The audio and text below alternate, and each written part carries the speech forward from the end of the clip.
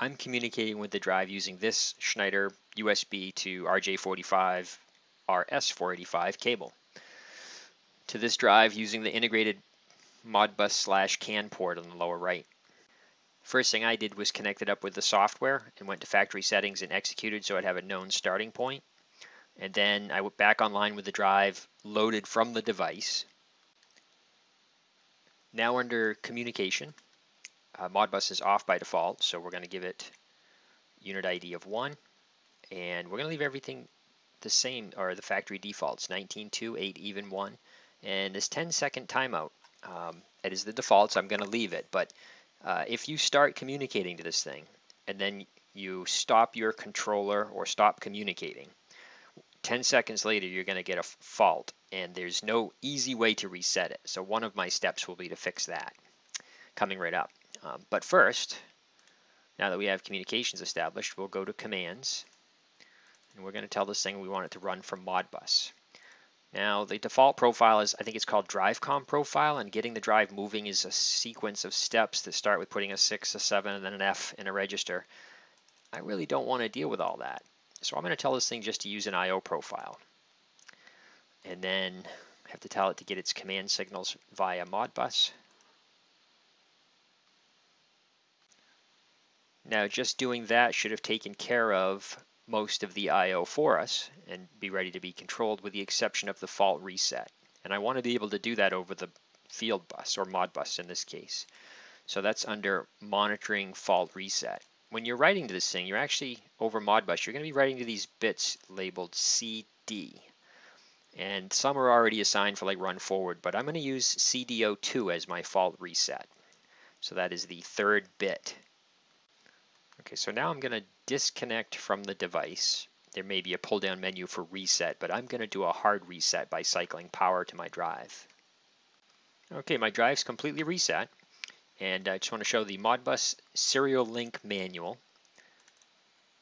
Page 26 has the pin out of the drive. Pin 4 is plus, not identified as such here, but pin 4 is the data high side. And then of course 5 and a common on 8. From there,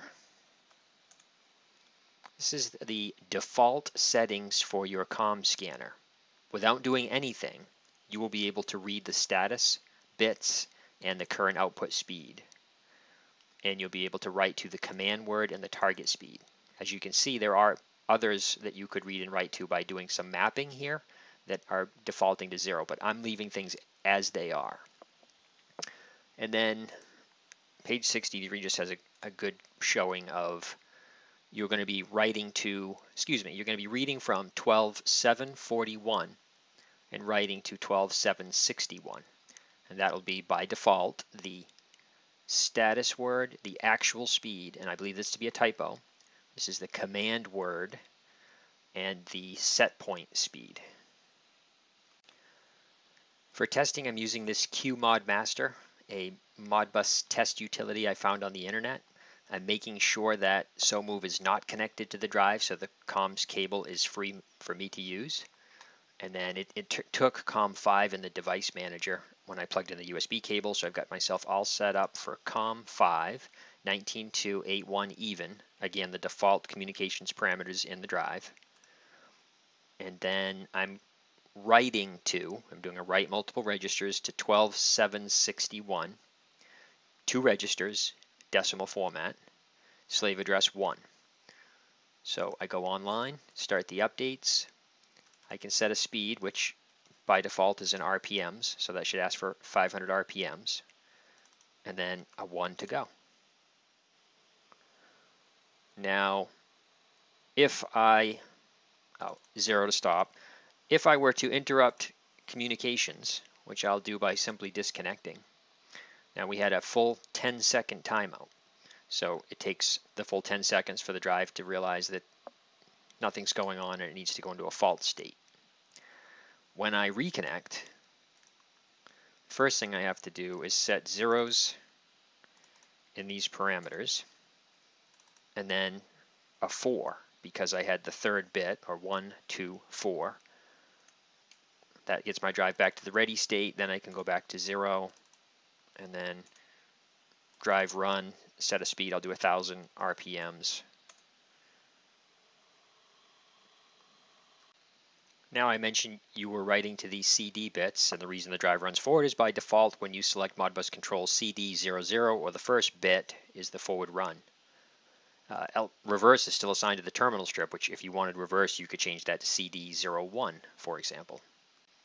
And you probably remember we assigned CD02 default reset.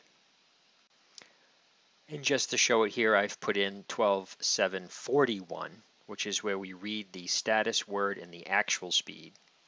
And I'm going to do it in binary. Of course, the speed would be easier to read in decimal. We're not moving currently. And then these are the status bits, which those are shown in the Modbus serial link manual on page 49, what they all represent.